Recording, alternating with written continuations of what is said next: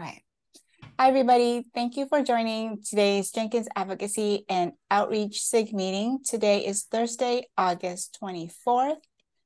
On the our agenda, we have GSOC update, an update on the top 30 contributor project that we discussed in our last SIG meeting, Advocacy and Outreach SIG meeting, that is. And then a quick update on DevOps World Tour. Anything else we should add?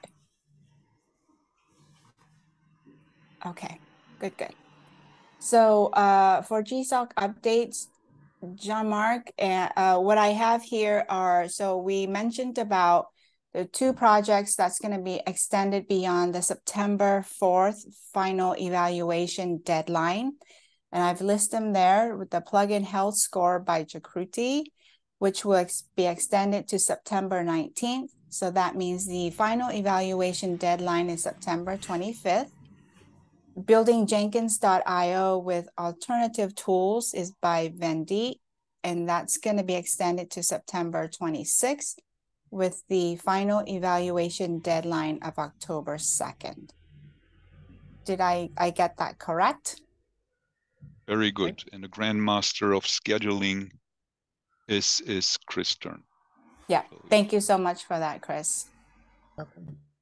And then for our final Jenkins online meetup demo, we're still going to go forward with September 14th at 1500 UTC. Mm-hmm. Confirmed. Okay. Great. Meeting notes for the, I just thought in case if anybody's interested in reading that they can also reference to more details about our office hours, the GSOC office hours, via the link there. Anything else that we need to add, Jean-Marc? No, just for information, we're starting to get some interest for the 2024 edition. I don't hear signals that Google would not do that edition, but let's not get the people too much excited and start to interfere.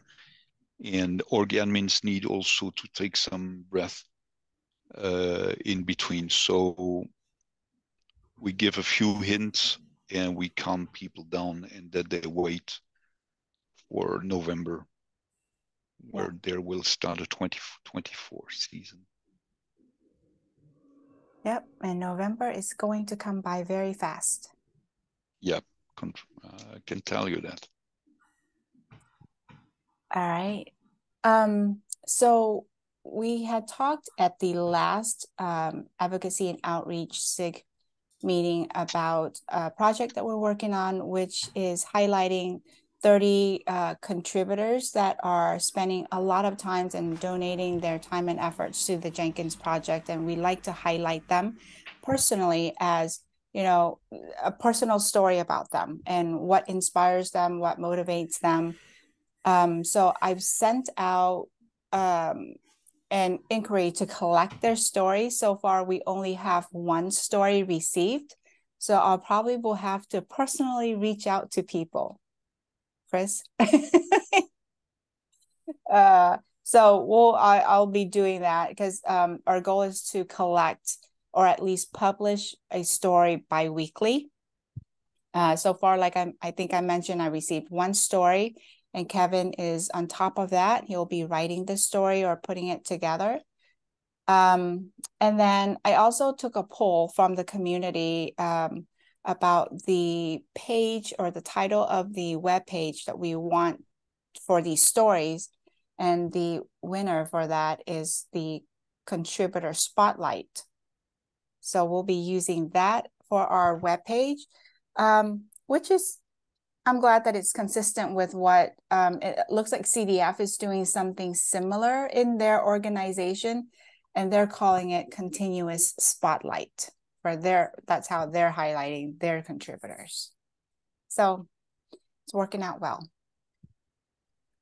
And then lastly, for DevOps World Tour, I did get a discount from the events team to for registration. So registration is going to be $120. Mark will be blogging about his session, and I will be helping to tweet it.